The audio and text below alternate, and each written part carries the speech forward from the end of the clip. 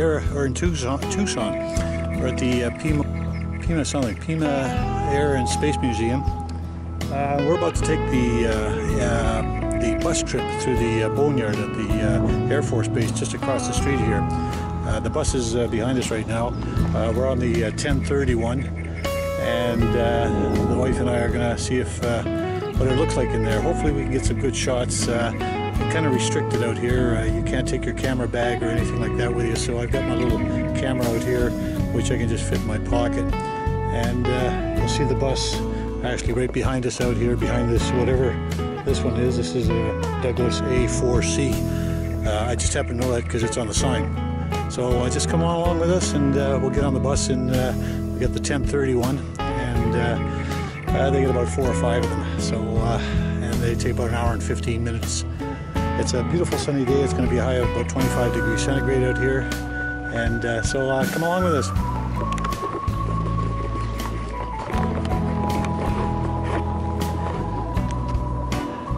So there's the bus that'll be taking us, Mountain View. And there's the entrance to the Pima Air and Space Museum. And we've already got our tickets, so when we come back, we'll just be able to jump right into the Air and Space Museum. It's a massive place, but I want to see these. There's about 4,000 airplanes that are in mothballs where we're heading off to. So hang on, folks. Here we go.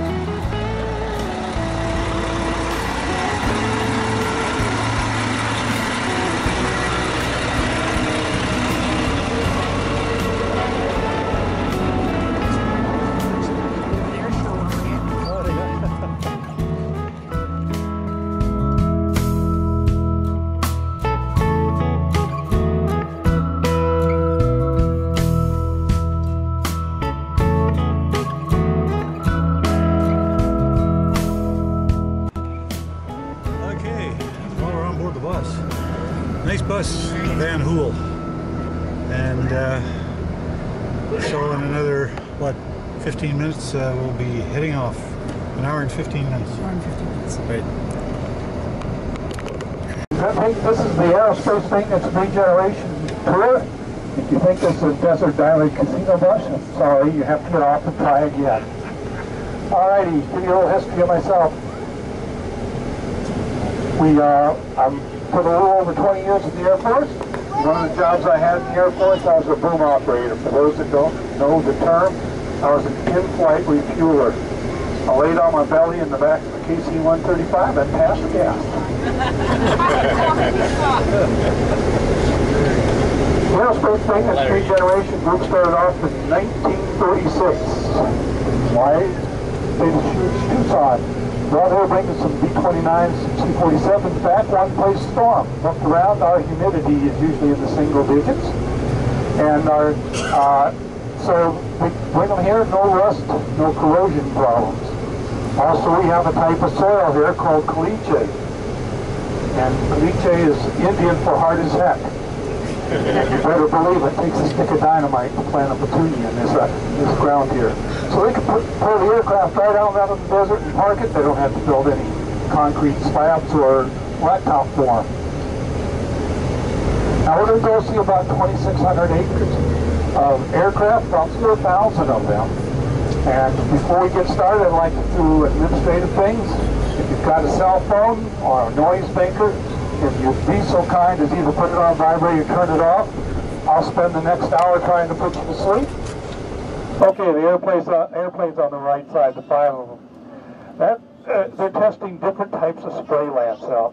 And what the spray lamp is it's a coating that they put on the aircraft to keep it within the 10 to 15 degrees of the outside ambient temperature. The model aircraft, which is some early models, most of them were flown by the different guard units in the different states. If you look at the tails of these aircraft, you can tell what state they came from a lot of times. If you see logos like is a South Dakota Guard unit, you see AZ, which is Arizona, see some DC from District of Columbia, some TX from Texas. And if you also look right next to the tail number on there, you see AF-84 or AF-85. That's the year that that aircraft was manufactured and came into service. So you can tell how old these aircraft are. Now these are all C's. The D model, which is a two-seater and trainer version, has been moved off the line.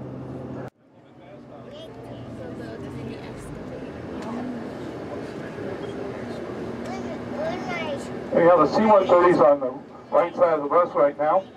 Are from different units. They're very old models. Now the C-130 started off in manufacture in 1954. It first started flying in 55. Basic style hasn't changed a bit. And since they've been developed, all they've done is upgrade the engines. They're taking all the precious metal out of, and they're going to turn around and then they're going to melt them down. So that soda pop that you had earlier today may have been a jet engine at one time. And that frying pan that you used the other day may be a jet engine also, or an airplane even. That's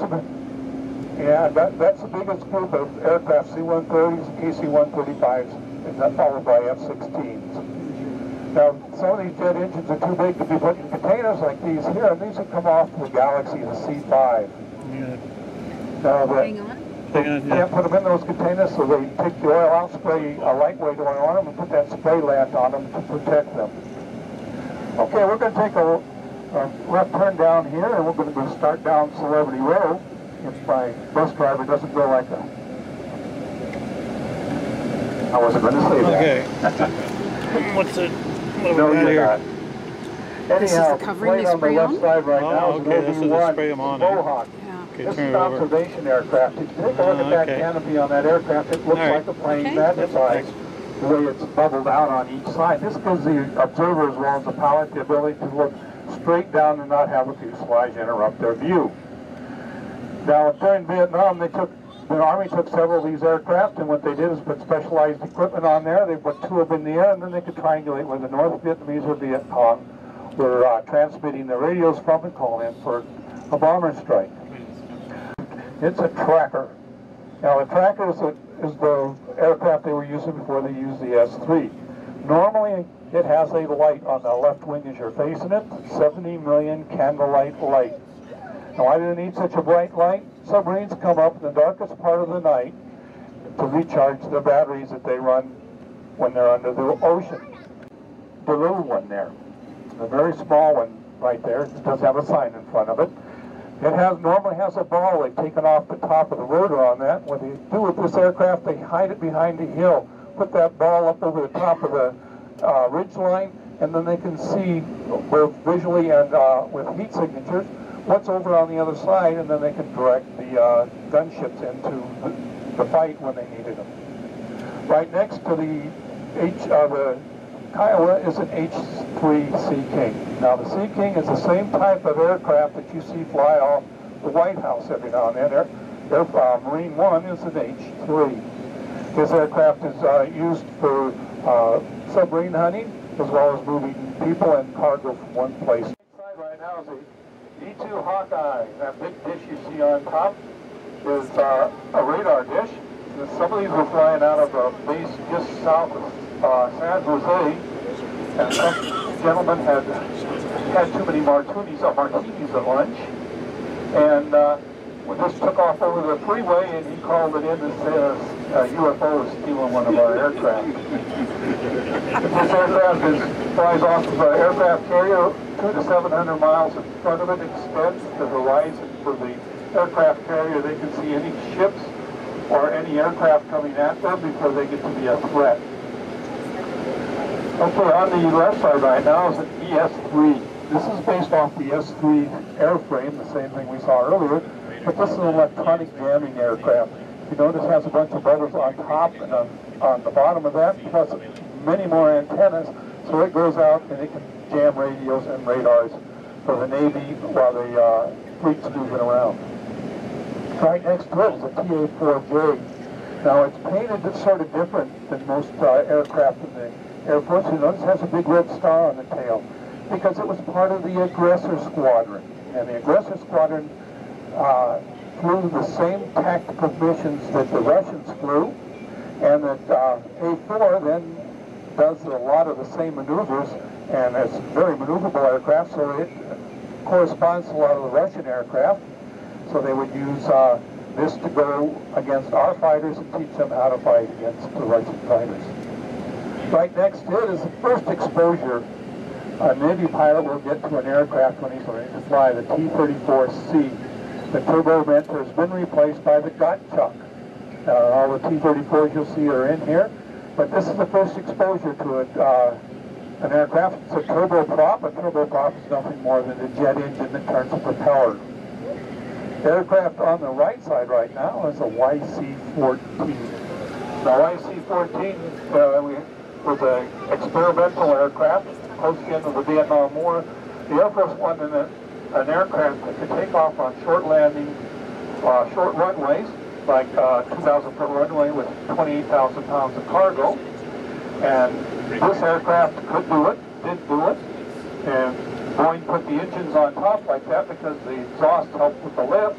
And those great big bubbles underneath are hinges and allow the flap to come down and give you about 3 times the flap, the wing area, so that you can have a slow takeoff and a slow landing. Trainer. Now, if you notice the canopy in the back of that aircraft is higher in the back than it is in the front. That allows the instructor pilot to look over the student's shoulder as he's coming in for landings on an aircraft carrier. Because that's where they first start learning to land on an aircraft carrier. T2 Buckeye is made in Columbus, Ohio, hence the name the Buckeye. Next aircraft on the left side is an EA-6B. It's called a Prowler. Now, the Air Force had an EF-111, which is an electronic aircraft. When they brought the F-111s out of service, this type of aircraft is used by all branches of service. Your crew on that may be an Air Force, Marines, and Navy crew could be on there. It could be all Navy crew, it could be all Air Force crew. They use the Prowler also as a aircraft to go out and jam radios and radars as they brought the bombers in on bombing runs. Now, the right seat of that, or the left seat as you're facing it, that EA-6, is where the bombardier sits. It's very difficult to train those. So the next aircraft, the TC-4C, can train 4 to 6 at a time, a lot better than A-6, where you can only train 1 at a time. If you notice, the nose on that aircraft looks just like the nose on that EA-6. Not really. Big pipe. The question was, what's a big pipe coming out of the front of that? That is a refueling probe. They have a hose on the end of it with a big basket that looks like a shuttlecock.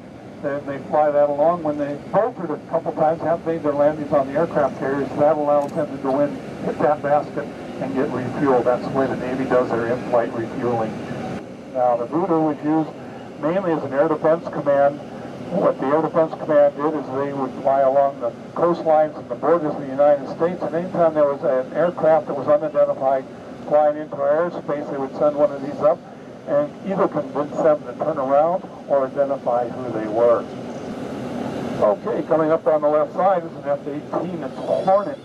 This is the air demonstration team of the Navy. It's the Blue Angels. Now, the Blue Angels now are using the Super Hornet, which is a little bit heavier, a little bit shorter, and has more of a V to their tail. But number 7 was used primarily to take senior officers or mayors or even news media up, and then they'd let them fly around. And that's what that aircraft is. That's number 7. Right next to it, you see flying around here quite often is an A-10. That aircraft was built around the 7-barrel Gatling gun. That Gatling gun will shoot a 2 to 2.5 pound uranium depleted shell, and will fire 69 rounds in a second, and can take out most armor. Now, the whole thing, the whole gun on that aircraft is the size of a Volkswagen.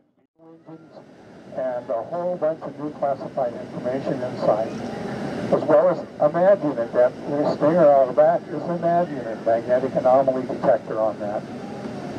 Aircraft coming up on the left side of the aircraft right now is an MP3.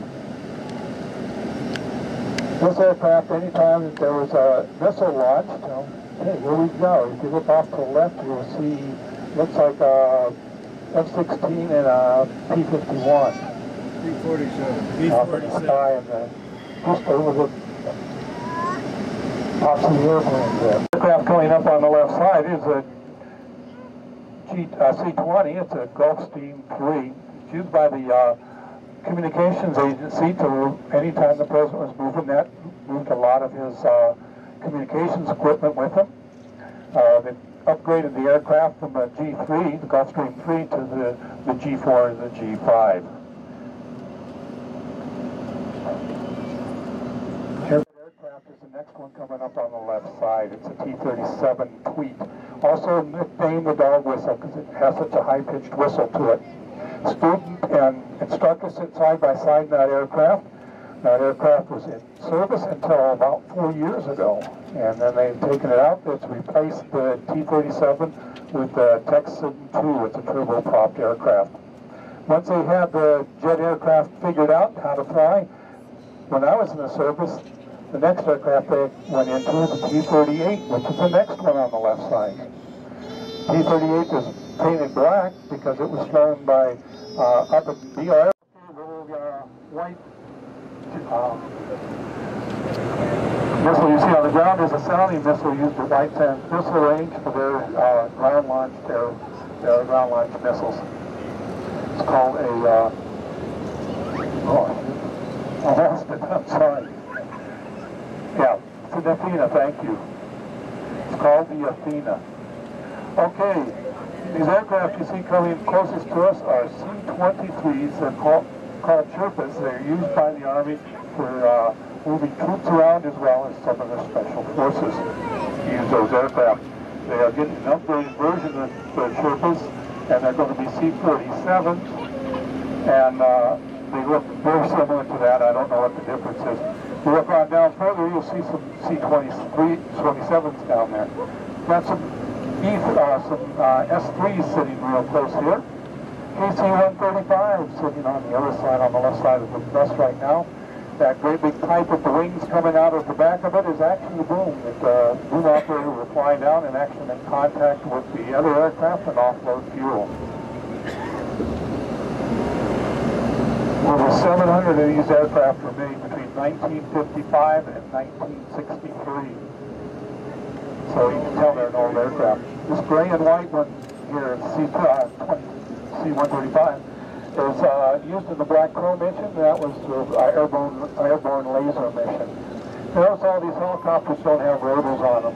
The rotor's very susceptible to sunlight and weather, and what they do now is they take them off and put them in a humidity-controlled building to protect them, and then a lot of the Forest Service is picking a lot of those helicopters back up and using them for water, for forest fires, carrying water. Maintenance area is all on the right side right now. The Quonset huts, they put some of the electronic equipment in out of some of these aircraft. It's not susceptible really bad to the heat. They do have those in air conditioned. You've got some Black Hawks sitting there, some or it's completely demilitarized and goes to someplace like an American Legion or a VFW or someplace like that. As you can see right here, it's going to be a cold day in the hot spot before some of these planes ever fly again. If you look on the ground there, you see a boom fully extended. Some T-34s sitting in the second row out there. Some S3s sitting here. F-16s, old F-16s when they're brought in, flown in here. That's how they do that a lot of times. And they put them on a C-5. You got some Sea-Cobras sitting here. Now, you can always tell a presidential aircraft painted from a regular VIP painted aircraft. They all are painted similar to that, but the presidential aircraft has a blue area that comes across the top of the canopy. Yeah, that's it. It's P-38 and F-16. P-38's got two booms and two motors. It's a P-40. It's not a P-51. That's a P-47. P-40. Oh yeah, they're idling and the other one's going out. Okay,